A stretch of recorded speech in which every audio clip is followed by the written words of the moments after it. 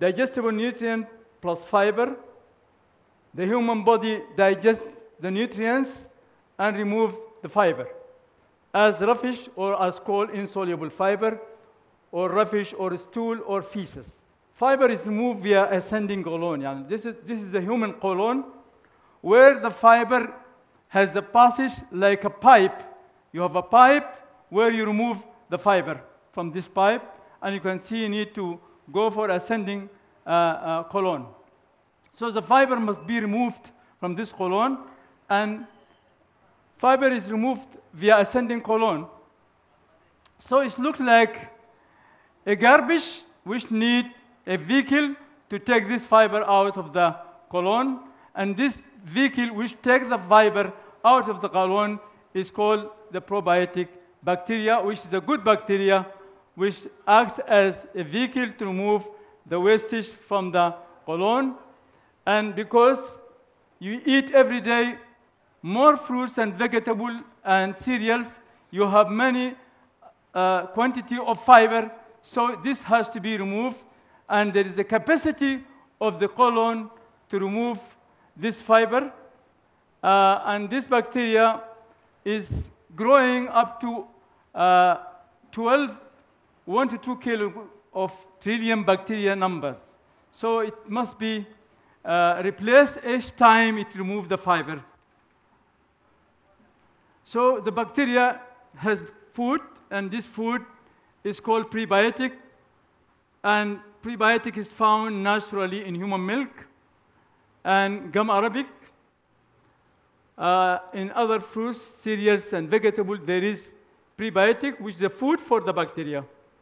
So the last three has small amount, and you can see gum arabic is rich, 85% prebiotic, which is the food for the bacteria which removes the rubbish or remove the fiber. So the source, you can see gum arabic percentage of prebiotic is very high compared to human milk.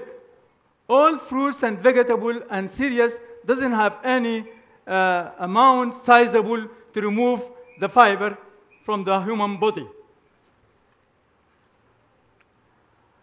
And as you said, the food for the probiotic is prebiotic, and this is the picture of gum arabic, which is very rich. We can compare it. 3 teaspoons of gum arabic powder has more prebiotic than 30 apples. We compare other fruits and vegetables to gum arabic, and here you can see all kinds of fruits and vegetables and cereals have very low amount of prebiotic fiber, which is very vital for human life. So what else is a probiotic function for your body? This bacteria which reside in your colon has other function other than removing the fiber, which is to boost the immune system against disease and remove toxin and extra fats. So balance out also bad bacteria, because you have bad bacteria in your body, it must be removed and must be balanced. If you have enough good bacteria, which is probiotic bacteria, then you are safe and you are healthy. So, but we call this topic about the fiber trap, because we are all have been misled about fiber. It's the biggest misconception about fiber in the world today. You read you have to eat 5% of fruit and vegetables every day to get your fiber. Everybody is talking fiber, fiber. In the last 10 years, you can see many products talking about fiber, but fiber, as we said earlier, is an unavoidable hazard. Fiber is an unavoidable hazard because you need to take the nutrient from the fruits and vegetables, and you have to throw the fiber away. And because of that, there is promotion of fiber-rich prebiotic pool. Because we said prebiotic is food for the bacteria which remove the fiber. So if people do the opposite and consume more fiber and less prebiotic, then lifestyle disease will come into place. And this is the case in the world today. People are promoting increasing the fiber and reducing the prebiotic, against instead of eating less fiber and high prebiotic to remove the fiber itself. So promote eating fiber-rich, prebiotic-poor.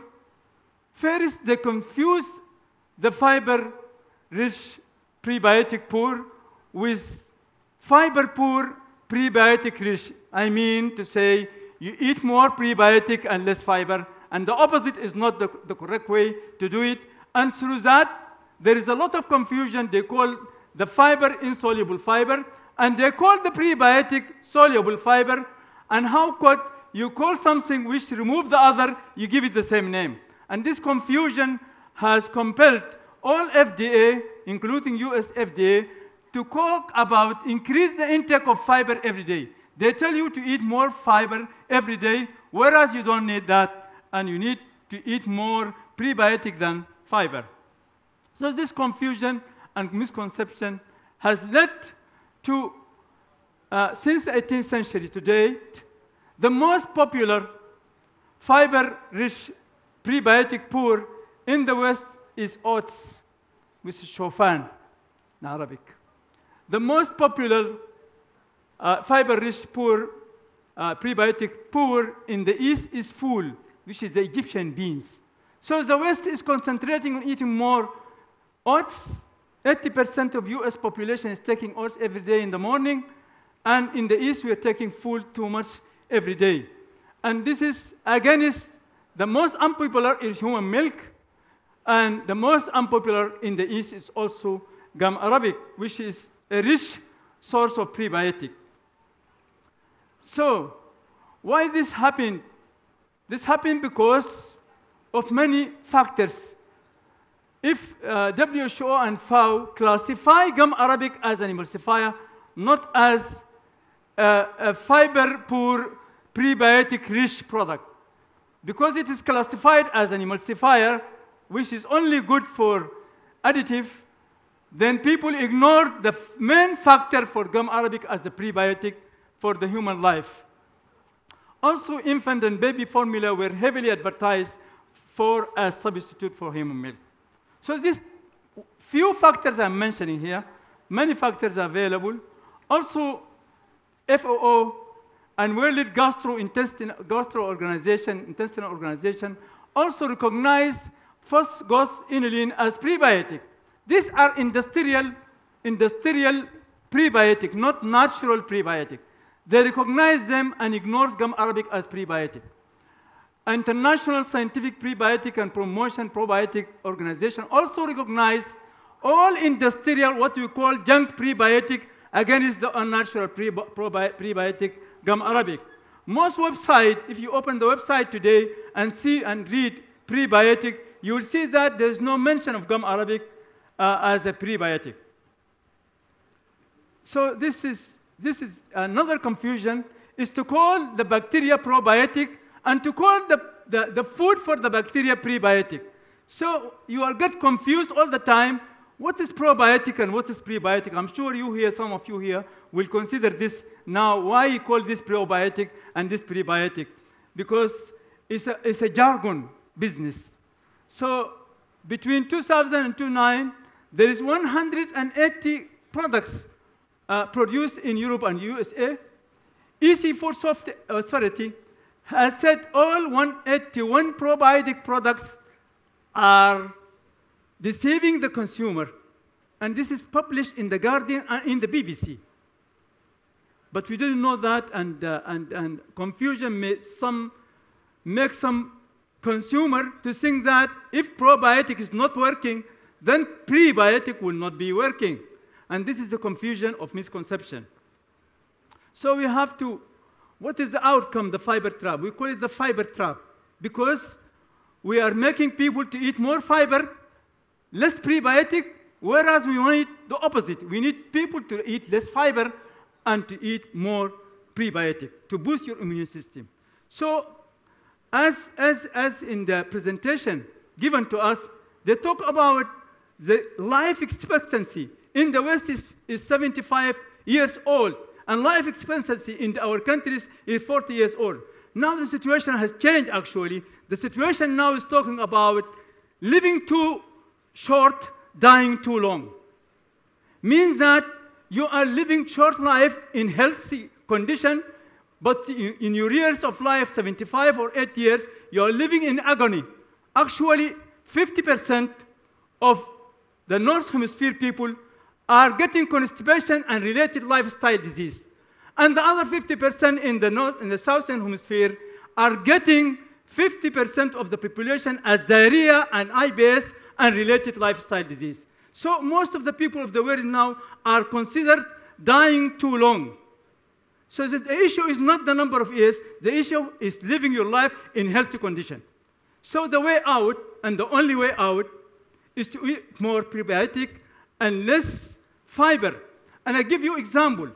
If you're eating less fiber, actually you are better off. You have in human life two experiences. One experience is the infant child.